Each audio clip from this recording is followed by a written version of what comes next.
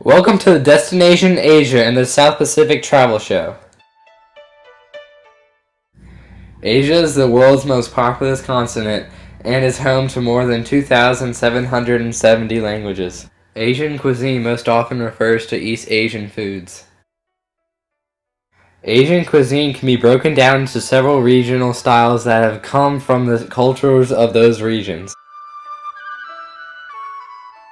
Some of the largest daily climate changes occur in Asia. Tropical cyclones occur during any month of the year. The continent's culture is commonly divided into geographic regions. Those languages belong to 4 billion people who live in the continent. For an example, East Asia and South Asia might have totally different customs than each other. Oil and industry are the leading providers of the wealth in Asia. The South Pacific is also called Australasia and the Oceania. Now that you've had a brief introduction to Asia and the South Pacific, sit back and enjoy the Destination Asia and South Pacific.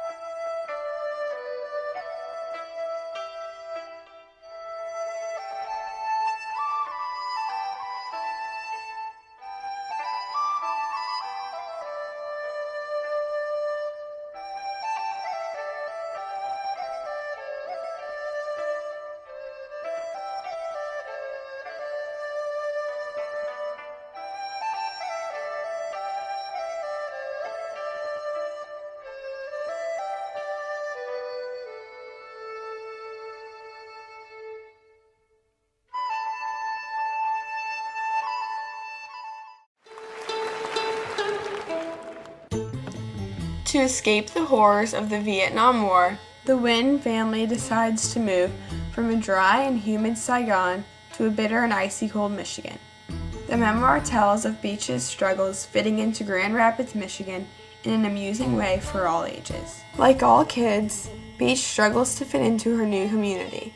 However, the difference between Beach and every other kid is that she is from another country. This means she must try to fit into an American society while still holding on to her Vietnamese culture. For example, when Beach attends 2nd grade, many of the Vietnamese refugees change their name from Vietnamese names to American names in order to fit in. Beach feels the need to do this, but her desires are rejected by her stepmother, Rosa. Her name is often mispronounced, and instead of Beach, she is called a synonym for a female dog. Miss Nguyen humorously yet fully captures the obstacles that come with being an outsider. Beach wins, stealing Buddha's dinner, helps us realize that we are not alone in the journey of coming of age, and that clearly some of us have more difficult obstacles than others.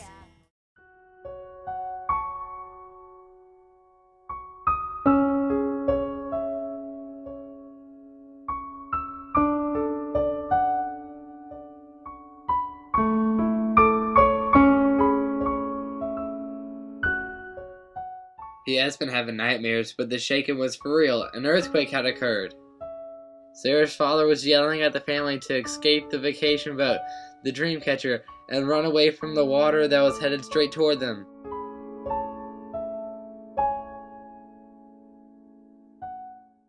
This is how the town looks after the tsunami. While Ruslan heads to another village to find his father, he sees and rescues Sarah and Peter from a skiff that was about to capsize. They are both looking for their parents. Could they be alive? Within hours of the tsunami, Sarah buries her mother and then finds her brother, Peter, who desperately needs medical attention. Firsthand, they experience the disaster full force as they witness trucks dumping bodies into death pits.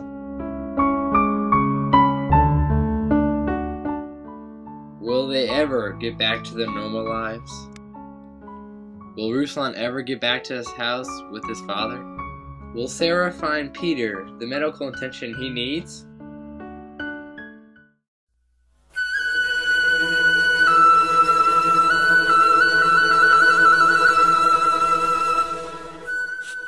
Polly Evans embarks on her long journey across present-day China, beginning in Beijing and ending in Hong Kong. Her humorous trip through many extravagant cities, towns, and villages provides both entertainment and information of China and its culture. Being a foreigner from England, Polly is faced with many difficulties along the way, including long claustrophobic bus rides, suspicious-looking dumplings, and excruciatingly painful kung fu stretches. To summarize her journey, Polly explains, eating fried eggs with chopsticks bears small-scale similarities to the greater trials of traveling around China as a foreigner. It is frustrating, frequently ludicrous, you look ridiculous, and small tasks take infinitely longer than they should. But in the end, pride shattered, patience tried, and seemingly against all odds, you do arrive. And then someone comes along smiling and points out the easier route you should have taken. Although her frustration is obvious, Polly's determination and will pushes her through the difficult times. In the end, she arrives at her final destination, having acquired much knowledge of Chinese culture and traditions.